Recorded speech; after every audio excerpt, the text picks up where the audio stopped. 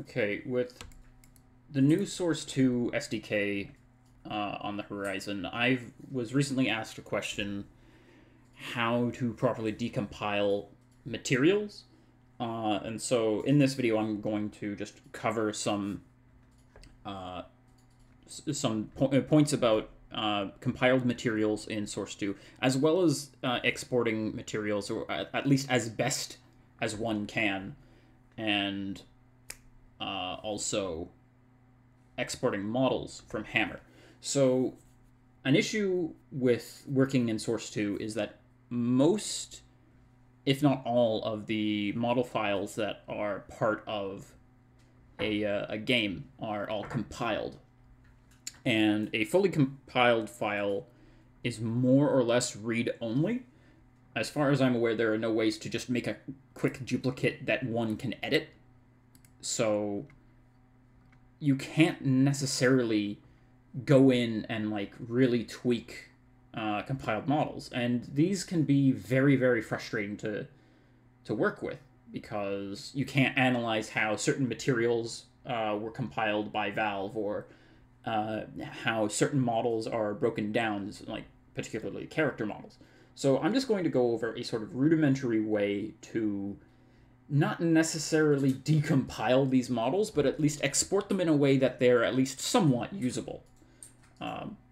So I'm going to go with a model that is not publicly available. Right now, Valve has plenty of the Dota 2 heroes publicly available to download from the workshop site. But if you're in the future working with the Half-Life Alyx Source 2 SDK and want to export like head crabs or zombies or other props to manipulate or alter, you're probably not going to have much luck being able to decompile them. I don't know the major differences that are going to be compared to, like, with their tools compared to these ones, but this will be a just simple breakdown on how to sort of navigate this particular issue.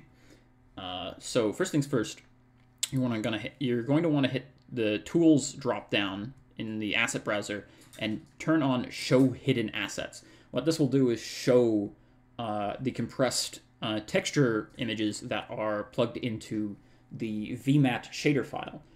So what we're going to do is we're going to export this Aegis, which is just a generic trophy model. There are a bunch of different like textures here for the Aegis. We're just going to get the default one. I'm also going to do a quick rundown on how to sort of restore a green normal map to a usable blue normal map.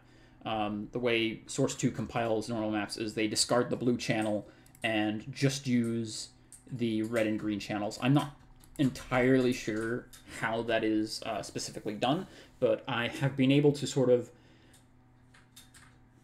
I guess, reverse that kind of breakdown into a sort of more usable format. So the programs that I'm going to be using to adjust and preview these after exporting are going to be Marmoset, Toolbag, Blender, and Photoshop. So first things first, we are going to get the model. So we're going to find our Aegis model. Here it is. And we're going to load up Hammer. So you can't export a model from the model browser if it's being compiled. It just won't let you. It's very frustrating. So we do have a workaround.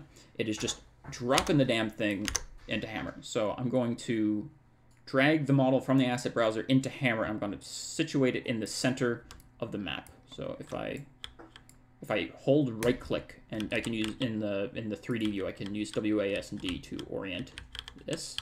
There we go. You see that's there. It's selected. We're going to hit File. And we're going to hit Export File.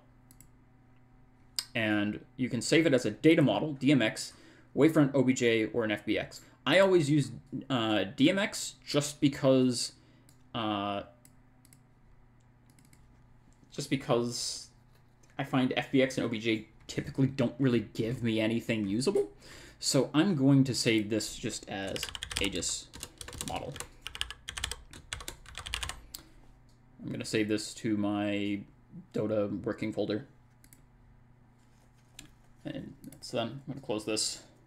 Don't save that. Then we're going to launch Blender. So I'm going to go over some other side effects that come from exporting in Hammer. So I'm going to import. I'm going to expect you already have the source tools installed in Blender beforehand. I'm using Blender 2.79. I haven't moved on to 2.8 just yet, but the process is more or less the same. So I'm going to go find that model. There it is. I'm going to import it, and as you can see, it's really, really big. So if I orient my camera to the front, I can see that it is not properly oriented. I'm going to rotate it on the Z-axis by 90 degrees, get it all centered. Rotations. Also going to just adjust my grid for a second. There you go. So, first things first,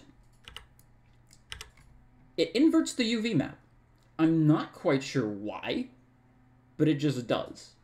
And I can't just flip it because it will flip it along a centered axis. So as long as I don't like click anywhere to move the this center cursor, I'm just going to set my pivot point to the 2D cursor. I'm going to hit Control M, Y-axis. Let's leave it at that. Going to then make sure element snap is set to increment, grab, hold Control, drag it up, and have it centered like that. So I don't know why exporting models from Hammer inverts the UV map, but it just does. So that is one issue I wanted to cover before getting into ripping the texture files up. So now we want to get the texture. As far as I am aware, again, this is just, I don't know if other people have discovered better, more reliable ways of extracting materials. This is just the best way I've been able to figure it out, is I can't just copy this 1024 by 512 map out. I have to like drag my preview out until it's like as big as it gets. And it seems like this is as big as the preview gets. That's the highest texture size. And I am literally print screening the screen, my screen, using, well, the print screen key on your keyboard, and just copying that into Photoshop and cropping it out. It's literally the only way I know how to do that. Hang on, I'm actually going to do that again with the other materials. So that is as big as it gets. There we go. Print screen that, and I'm also going to get the other materials. So I'm going to hit a new file, paste that in there, and I'm also going to get normal. And what the heck, I'll get this shader mask, which, if you're familiar with the way Valve likes to compile their shaders, a single shader texture stores different shading color information in the RGB channels. So red is probably likely specular intensity, green is probably rim light intensity, and blue is probably specular exponent or tint base, depending on how the shader is set up. This looks like it might be tint base. I'm not entirely sure, but I'll just get it for posterity, but I'm sure most people just want the normal map and the color map,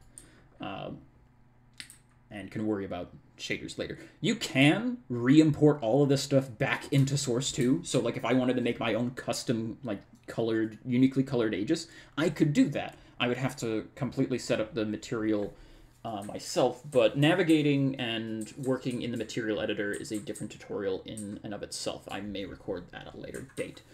Anyway, so I am going to now crop this texture.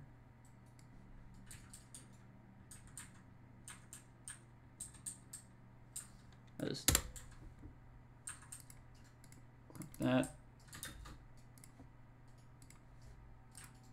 Inverse crop. There we go. And just double check, our image size is 1024 by 512. You want to make sure both of your dimensions are a multiple of 2, or a power of 2. So now we have this color. I'm going to save that out as its own target file. I'm going to save that in the same place we've saved our Aegis. So I'll just call this Aegis color. And now converting this normal map. So I'll get to that, but just so we have everything all situated, I'm just going to open up my Aegis color, and there it is. So we've successfully gotten the color map out. Unfortunately, this is a compressed texture, so it's not really the highest resolution. You could easily bring this into a program like Waifu2X and upres it using a neural network system, but this is good enough just for this tutorial. So now to make sure the normal map is working, I'm just going to preview this in Marmoset Toolbag. So export that just as an OBJ.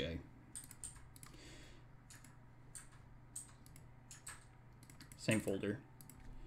Aegis OBJ. Selection only. Don't write materials because I just don't like the way Blender exports OBJs. Import it. Aegis OBJ. Now, here it is. Put in Aegis color as the albedo. So it's still really flat, no real nice reflections. So we're going to fix that by restoring this normal map. So the way I find the best way to do this is go to the blue channel, make this completely white. Green channel should be fine. Red channel, sometimes I'll just hit auto tone, and that can normally be enough. The green channel might also need to be brighter or have higher contrast. You want the this sort of background light to be 50% gray. So in this case, auto tone levels, it's just going to be screwing with the brightness and contrast a lot until you get it working. If anyone knows like any better way to sort of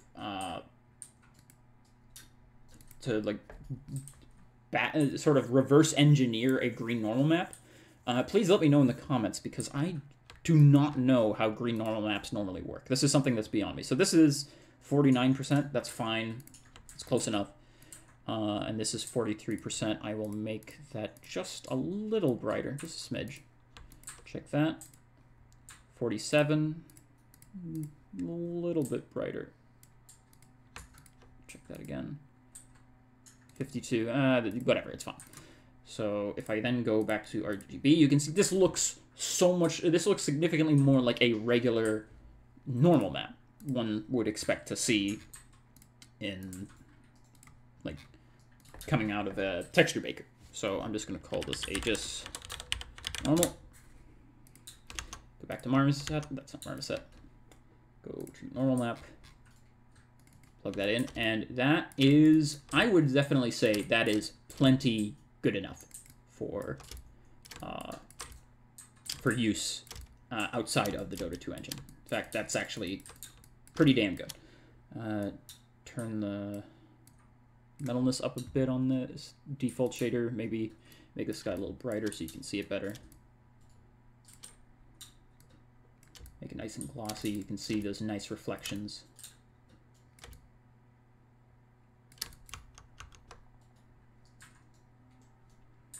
Yeah. Something tells me that this might have an edge split on it, so I'm just going to quickly check that. But something like, oh yeah, these definitely have edge splits on them. So that's something you're not going to get out of. That's something you're not going to get out of the. Oh wait, no, I did get an edge split. Huh. Maybe I'm wrong, but I'm just going to go ahead and say that this is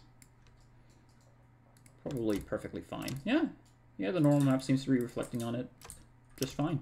All right. Oh, that is basically more or less how one can export models and materials out of the Source 2 engine if it's a compiled read-only format. The only caveat to this particular method is you cannot export deformed or animated or rigged objects like this. So the reason I chose this Aegis is because it's static. It really only has one joint, which is its root joint, and it's tied to this little idle animation.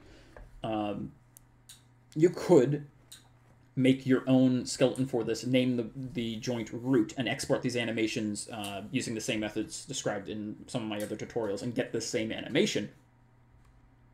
But if you wanted something like this hermit crab, which has a nice cute little Aegis on its back, you could not export this completely. You would more or less get the static bind pose. I don't know if I could see its bind pose. Oh, there it is.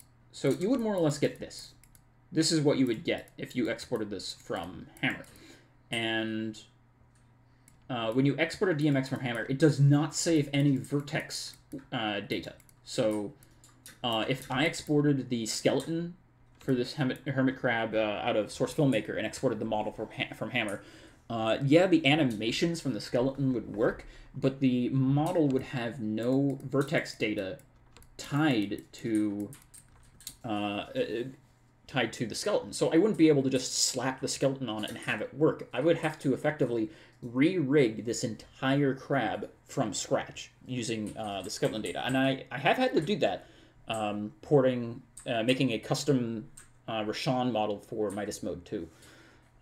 It isn't fun, but it was like the only option available to us. So this is the only major downside, is that from using this method, is that you can't export rigged character models or just rigged geometry in general, because you will not get any vertex data and you will have to re-rig it all by yourself. If anyone knows a way around that little caveat, please let me know, because it would be very, very useful. Anyway, that's just about everything in terms of exporting models and materials. So if you do have any questions, please let me know.